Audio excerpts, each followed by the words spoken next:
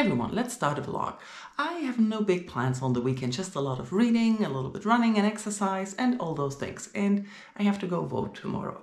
But let's start with reading and running because it's Saturday morning, I'm about to go for a run and I started The God and the Gumiho recently and I just wanted to tell you about it. The book just came out this week, I think, and I really enjoy it. The book is an urban fantasy where the fantastical elements are taken from Korean folklore. It follows a dual narrative where we have one narrator, the god, and the other narrator is the Gumiho. So let's start with the god. He is a fallen god actually. He's the brother of the king or the emperor of the gods, and some 100 years ago, or a couple of 100 years ago, he wanted to overthrow his brother and take the throne. And I think he lasted 5 minutes with that, and then he was overtaken or defeated or whatever it was. Basically, he failed, was discovered and demoted, or he fell from godhood. He was sent down to the mortal realm to collect or catch 20,000 unrulies that are ghosts and other creatures that are making trouble in the mortal world that he has to collect and send to their punishment as his punishment before he can be reinstated as a god and return to the god's country realm, you know, the place where the gods live, and have his godly power back all of a sudden. He's used to be the god of mischief, so kind of expected that he's not the nicest person. Currently, he's working in it as a detective, trying to catch the unrulies. The detective agency or the police station is invisible to the mortals. They just see it if they have interactions or have trouble with the unrulies or immortal creatures, and they need immortal police. I don't really know if they actually have a real name, but that's where he's working at right now.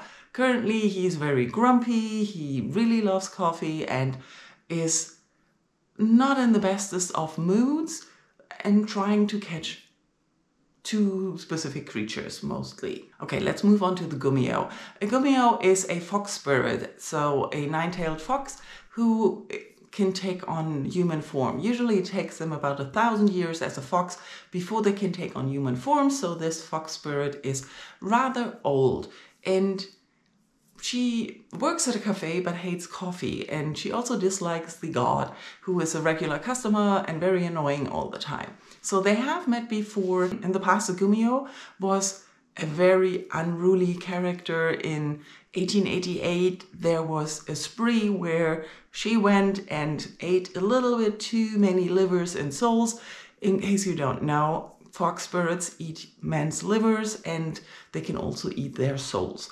It's forbidden now, but because of what she did in 1888. She always says it's lucky because she has stuffed herself so much that she's not hungry anymore. But for some reason, she was attacked by some stupid frat boys and she was angered, so she got away with herself and killed them and took the livers to her friend who hasn't eaten a liver before because since she's been in human form, it's been forbidden and she's very scared and things. But anyways, that's a crime that she has committed and the friend is very worried. She's not so worried because she got away with everything when she was a Scarlet Fox back in the past and had this reputation. But now the god detective is onto her. And that's where the fun starts. We get all this told in alternating chapters by the two characters and their perspectives. We know that the god is clearly overwhelmed and needs help, but he's a loner. So his boss says you need an assistant, and the Gumiho overhears that when it's also been talked about in her cafe that they are searching for the murderer and they suspect it's a Gumiho. So she is a little bit, dang, I was sloppy, let's be the assistant. And I do have to admit, if I were nitpicky, it's a little bit easy how easy she could get the detective's assistant and also how snappy and bossy she can react or act around and with him. it fits her personality, but it's really strange that everybody else lets her get away with it, that she feels more like a partner than an assistant. But it's fun. So right now we are in the situation that they're definitely still enemies. She's trying to divert his research, or what is the word for investigation, so that he doesn't find out that she's the Gumiho who killed the man and that she's back. So, but on the other side, there's also this other creature that is killing creatures, and it's a very dangerous one for everyone around. So the god recently just got the order to kill the scarlet fox and kill the other monster, which the name of which I forgot. And now the Gumiho knows about it because she was eavesdropping. And that's where I'm at. I'm highly enjoying it. The atmosphere is fun. The story is fast-paced. Like I said, there are some things where you could frown at if it is believable, but it's a fun escapism story. The world is not much world building. You just get thrown into the world, in the mortal world, get a few explanations of some of the characters and what's going on, but there's no world building done, which is not that much necessary because it's a human world. So I am hoping for enemies to lovers. I've seen that it's the first in a series. I don't know how many, but I hope it's standalone series so that we're just building the characters and they will go on to have more adventures. But right now they're still enemies and searching for the murderers. I'm intrigued. Let's go for a run and listen some more. I knew it. I ran for about an hour, and in that hour I could see the walls of hatred crumble in the god, and I can definitely see that the Gumiho is attracted to his abs. There's a six-pack. That happened. And I left them, probably unwise to leave them there, but half naked in a shared hotel room. So I really need to continue, but I got home. I couldn't run anymore. Horrible. I have 4 hours left in the audiobook, and I really am trying to find a way to squeeze those into the weekend so I can finish that. Maybe listening 2 more hours today and maybe 2 more hours tomorrow. We'll see. But first I wanted to continue reading a little bit. If you've seen my May wrap-up, you know that I've been rereading the Heaven Official's Blessing series. I'm on book 3 right now, and I have about 120 pages left in the second arc, and I must admit it's not one of my favorite arcs. The flashback arcs, which this one is the first of, I really don't like, not for the writing part, but more for the story part. They're really hard to read and heartbreaking because this first flashback is all about how the Crown Prince lived before he ascended, and then his ascension and his first real struggle being a god and facing difficulties. So 3 years after his ascension, his country fell into a war with another, it's actually part of their country, so I'm a little bit confused, but there has been a real drought in another city or area, and everyone is fleeing to the capital, which is where the king lives and where the crown prince grew up, and he tries to help everybody, but a war breaks out, and he really notices that he can't do everything as a god, and that's the part I'm reading right now. So this is more or less the gist of the first flashback that we're facing, that we see him really trying hard and failing and realizing things aren't working out. We have to remember that he ascended with 17, so he was very, very young and naive. And it's always addressed that the state preceptor who was his teacher thought he ascended too young, that it's too early for him to ascend because he's, well, 17, we know how we are with 17, naive and idealistic. We think things can be solved easily. The more we grow and the more experience we get, we notice that that's unfortunately not true. And this is part of the first time that he really faces this, and it's in a very difficult and heartbreaking way. So I am trying to fly and skim a little bit through the next 100 pages to get out of there and continue with the story. I think in the present, that's how it continues. It's only my second read of the series, so I'm not 100% on everything when it happens when. But yeah, I already know that the next 100 pages will not be my happiest reading experience. So trying to finish that today. mission accomplished. I finished the flashback, and I have to say, because I knew what happened, it wasn't as heartbreaking or as difficult to read. So that's a benefit of rereading. All the difficult parts, you're not as emotionally devastated as you are the first time reading. Anyways, I was a little bit faster than I expected. As it's 4 p.m. now, I'm hungry. I'm too lazy to cook, so let's go listen to some more of The God and the Gumiho and eat at Mò Xiāng. Well, get takeout and then take that to Mò Xiāng. This is fun. Seriously fun. So, even though the change from hatred to indecisiveness and insecurity to awkwardness to wanting to be together was very fast, but it was hilarious. I like the banter, and those two are really riddled with doubts. It's just fun to see them together. They are also still, of course, on the hunt for the monster that wants to kill everyone and destroy the human world and turn it into a dark world. And the last chapter was really, really sad and disgruntling. So, yeah, I'm going to take a break now. And I just got back home. And I need to lie down now because I'm completely overwhelmed and exhausted and turn off my brain for the rest of the day. Sunday morning, or rather noonish. It's almost lunchtime. And I got up late.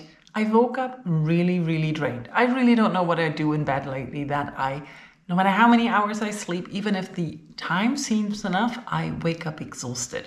So I'm not in a good mood today and I'm not that much energized.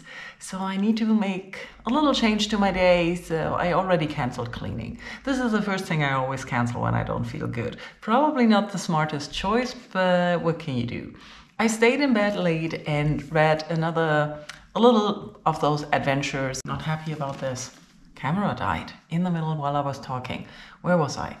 I was talking about the Heaven Official's Blessing and that I finished one of the other little stories or adventures that happen, and that I really enjoy about this storyline, that even though the series is 8 books and you need to read the whole series to come to the end of the full story, the overall story, there are little parts in it where you have little adventures. And that's actually the kind of series that I like, where you get a world and you really enjoy the world that you're in and you enjoy the characters.